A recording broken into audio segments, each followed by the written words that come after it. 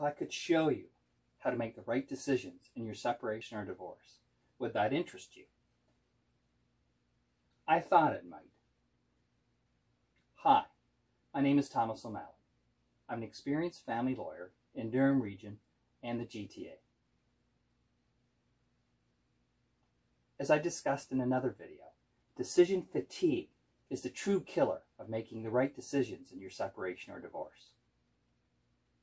Decision fatigue refers to situations in which you're forced to make life-changing decisions in your life when you're already in a hurried or tired state of mind. And undoubtedly, you must make life-changing decisions to resolve your family law issues. Here's some critical ways to avoid or reduce decision fatigue so that you can make the right decisions in your separation or divorce. First, know your goals before you negotiate anything. You must negotiate with your former spouse to get a good settlement. One really important way to make sure you don't get overwhelmed and give away the farm in your negotiations is to know exactly what you want to achieve. Keep this list with you, with your paperwork, when you and your lawyer are negotiating a settlement in person or virtually online, such as using Zoom for a negotiating meeting with your former spouse. You must discuss these goals with your lawyer in advance so that you are both approaching the negotiations from the same point of view. Number 2, don't get involved with long negotiation sessions. You can only stay fresh and think clearly on important issues for short periods of time. I have found with my clients that 2 hours is about the limit for negotiating a settlement with their ex-spouse and lawyer.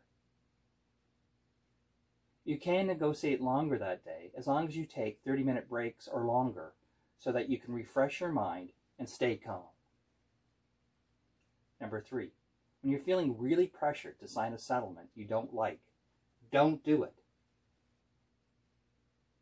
If you're getting tired and your spouse and their lawyer is putting some serious pressure on you to sign a deal, don't do it. Here's the test.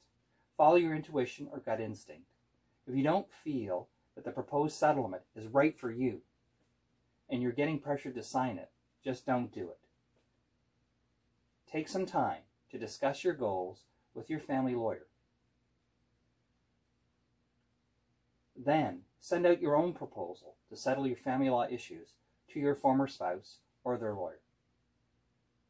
Number 4, schedule your important meetings about your separation and divorce only when you're normally feeling good and you're energized. Most people have parts of the day in which they usually feel better and are more energized. For example, many people are more active and make their best decisions in the morning. Only negotiate and have meetings in the morning when that is the most effective part of the day for you. Number 5, take control of your mind. You're much stronger than you realize. You have much greater resources, inner resources in particular, that you can use than you think you do. Start just taking some quiet time in the morning or evening so that you can refresh yourself and recharge your mental batteries. This will pay off with some serious dividends for you when you're making really important, life-changing decisions, especially in your separation or divorce. If you have any questions about your separation, divorce, or family law case, and you'd like our help, there's a few ways to contact our office. You can leave a message on my Facebook Law Office page at O'Malley Family Law.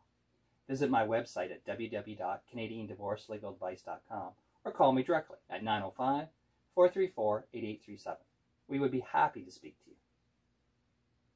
Oh, by the way, did you know you can protect your family law rights and get essential information on settling your family law issues with your former spouse with the daily indispensable family law advice and tips at my free Facebook group? go to Facebook and search Durham Region Separation and Divorce Legal Support Group in the top search bar. You'll find the group and join. Thanks for watching this video and have a great week.